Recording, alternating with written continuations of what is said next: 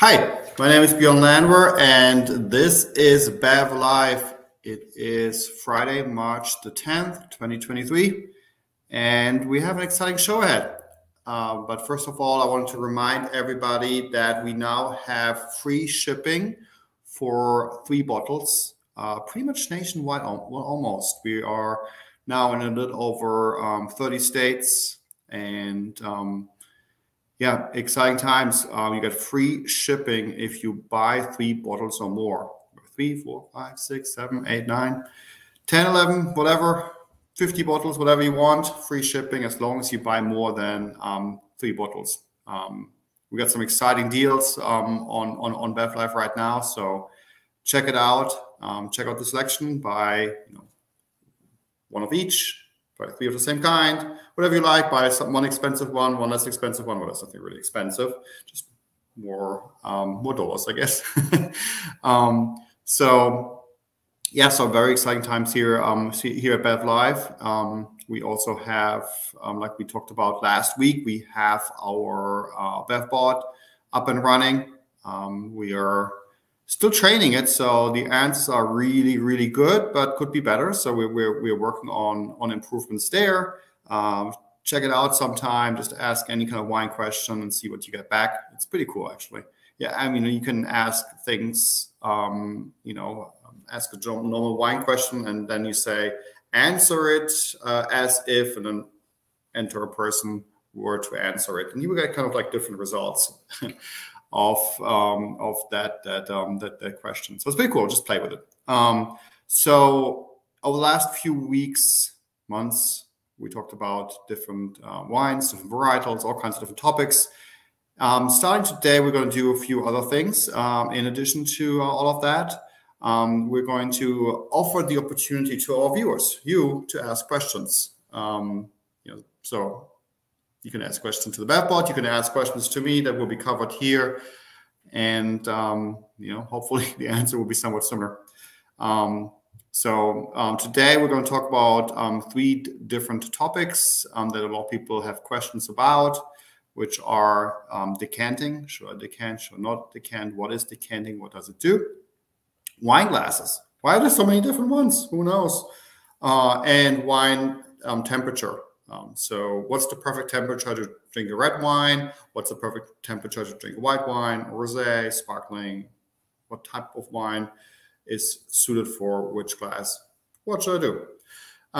So on the first one, wine decanting. So wine decanting is basically where you take the wine bottle and you pour it into a bigger vessel. So what does that do? For one, if you have a wine that's unfiltered, where you have like a little sediment in the bottle, it will get rid of those. So you just pour it carefully in your decanter, in your bigger vessel, and then kind of like stop when there's just a little bit left. So to leave that sediment in the bottle, which can be kind of bitter. And so you want to keep that out. So that's one thing that decanting can do. If your wine has some sediment, you leave those in the bottle and it doesn't make it into the decanter. So decanting is also mainly used because it opens up the wine, especially with red wines, where you expose the wine with more oxygen, and you basically let it breathe. What that does is it kind of softens up the tannins and gives the wine the opportunity to show its fruit. I guess you could say it enhances the wine. I highly recommend that for some special bottles, and just play with it sometime. Decant half the bottle and half the other there. Just kind of compare and see what it does. People should be decanting more. It's good. So the other thing that I mentioned I want to talk today about is wine glasses. Why are there so many? I mean, there's like a wine glass for pretty much every wine.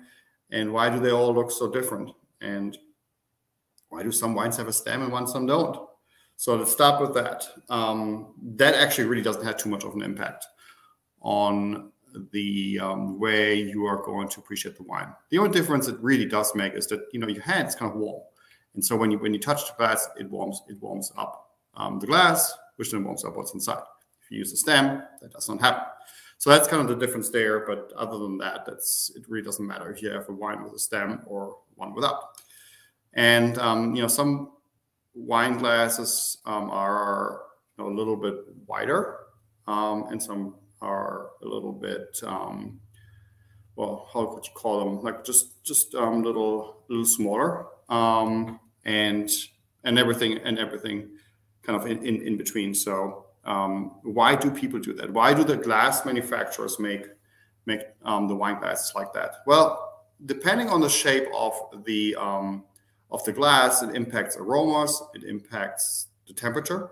Sometimes with certain glasses, it will stay cooler. Actually, it impacts how you perceive acidity, texture, alcohol. So basically, the wine manufacturers looked at the different wines and found a way to accentuate its features, and therefore you have different wine glasses. Now, should everybody have a different wine glass for everything?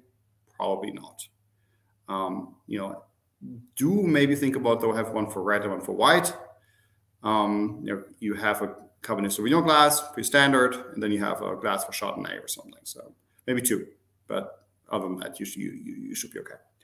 Another question that we get a lot is wine temperature. And white wine should really be served at somewhere between 45 to 50. A bigger Chardonnay, maybe like if the wine gets a little bit bigger, maybe 55. And then red wine, you start kind of off at like 60, go to 65. And those are like pretty good temperatures to enjoy those wines. So why do people drink the red wine at room temperature? And why is that a good thing? And where does the term room temperature come from? So room temperature is a term that was actually invented in Europe a long time ago. And room temperature was not like a cozy 70-something degrees like it is here. Room temperature was like 60. And so so as the house got warmer, the term room temperature really didn't change much. And people talk about like, I want to have my wine at room temperature. But room temperature is not like 60 degrees like it was in France, I don't know, a long time ago. It's like 75 or 78. Way too warm for your red wine and to be enjoyed. White wine, people just take out of the fridge. And what's the temperature on your fridge? You may want to check sometime and see what temperature your fridge has. Probably like 34, maybe. And that's just way too cold. So, when you take out your wine out of the fridge and start drinking that wine right away and don't let it warm up, that's way too cold. You're going to miss out a lot. So what I always tell people is white wine, take out the fridge and wait 10 minutes. It's going to warm up to the temperature where you need to be. Red wine, put in the fridge for 10 minutes and then take it out. You do often want to have that a little bit of a chill, actually. With red wine. I'm not chill, but I mean at 60 degrees, it's definitely not warm. So yeah, room temperature is not room temperature 75 degrees. Keep that in mind. All right, so those three topics were the topics of the day: wine decanting, wine glasses, and temperature.